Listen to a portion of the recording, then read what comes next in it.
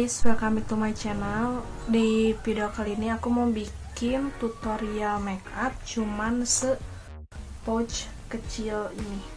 Dan kita lihat isinya ada apa aja. Pertama ada pokalur. Ini dalamnya udah ada highlighter 2 sama blush on. Warnanya cantik banget. Terus ada eyeliner. Ini eyeliner dari O2O. Terus ada spons buat foundation. Terus ada foundationnya. Ini foundation pokalur yang sheer glow milk. Ini sebenarnya buat kulit kering, tapi karena aku penasaran pengen nyoba jadi aku beli. Terus ada hand body press. Terus ada moisturizer dari Sari Ayu. Terus ada kaca. Terus ada soft lens. Ada lipstick. Ini lipstick dari Madame G, kayak 2 warna gitu. Terus ada eyebrow powder. Ini dari Meno Generation 2 dan isinya kayak ada 2 warna gitu, coklat sama hitam, dan ada spulinya. Ini kecil tapi enak banget. Terus ada apa sih ini? Ada brush buat blush on. Terus ada bedak tabur dari Sari Ayu yang warnanya kuning langsat. Dan kita langsung aja ke tutorialnya. Dan aku langsung ke wajahin, apa sih? Langsung aku tap ke wajah.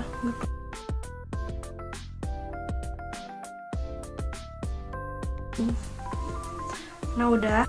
Nah terus kita langsung lanjut ke foundation, karena di pouch aku cuman ada moisturizer Sari Ayunya aja. Dan aku langsung ke sponsnya gitu, aku kocok dulu. Terus aku langsung taruh 1 pump aja cukup. Kalau mau lebih juga bisa.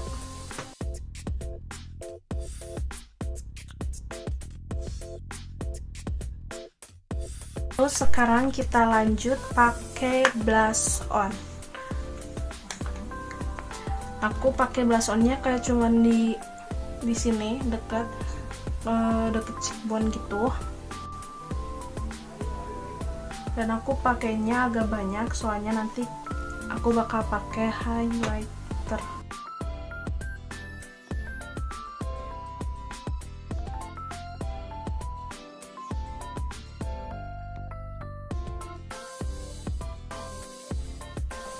Terus aku kasih sedikit di hidung biar nggak pos gitu.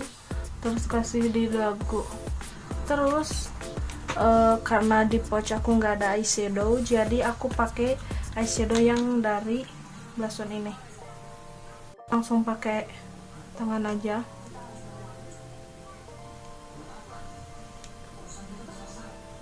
Dan warnanya keluar dong.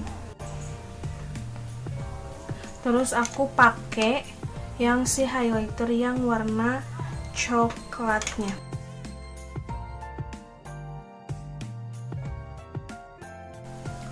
Nah udah, make up matanya segini aja. Terus aku lanjut pakai eyeliner. Cuman aku pakai eyelinernya kayak di ujungnya aja gitu, biar kelihatan ya, biar kelihatannya press aja gitu.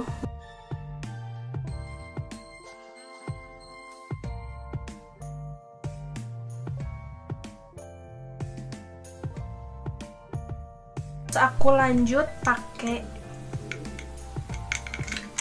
eyebrow yang tadi, dan aku pakainya benar-benar sedikit natural gitu, tapi aku tegasin di kayak di ujungnya aja. Nah, dan ini juga buat kalian yang pengen kayak aku pengen pakai alis tapi gak bisa, dan kayak kelihatan tua, kelihatan kayak tante-tante, kalian bikin alis senatural mungkin dan ikutin bentuk alis kalian. Kayak alis aku bentuknya kayak gini, kalian ikutin, maksud aku kalian ikutin bentuk alis kalian gitu. Dan aku pertajamin di ujungnya dulu kayak gini, terus aku isi ke depan dengan sisanya yang aku isi dengan sisa yang tadi, jadi aku nggak ambil lagi. Terus kalau agak kurang ujungnya aku tambahin lagi, dan kalian bisa lihat sendiri kelihatannya kayak nggak too much gitu.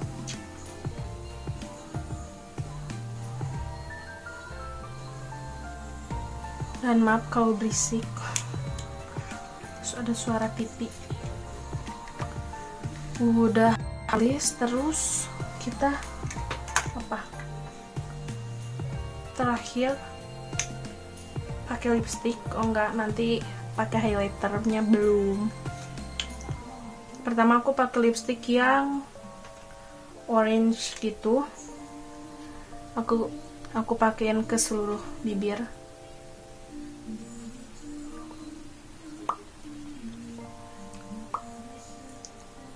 Terus aku rapiin lagi pakai tangan biar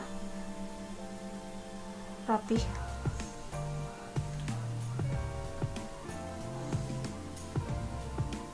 Dan aku kayak agak lebarin ke bawah.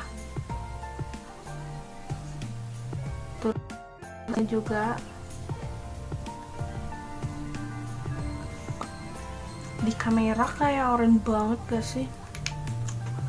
Gak apa-apa. Terus aku pakai yang si warna merahnya. Ini warnanya kayak cantik banget.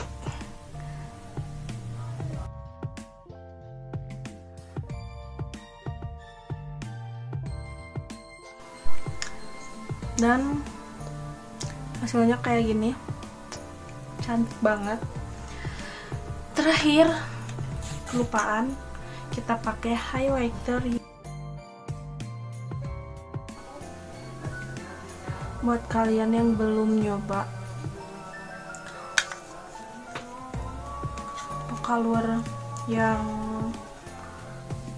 blush and highlighter palette, kalian mesti coba. Udah dulu, segitu dulu video dari aku. Semoga kalian suka, semoga bermanfaat juga. Jangan lupa like, comment, dan juga subscribe channel aku Sinta Nalinday, sama nyalain loncengnya supaya kalian gak ketinggalan video terbaru dari aku. Sampai jumpa di video selanjutnya.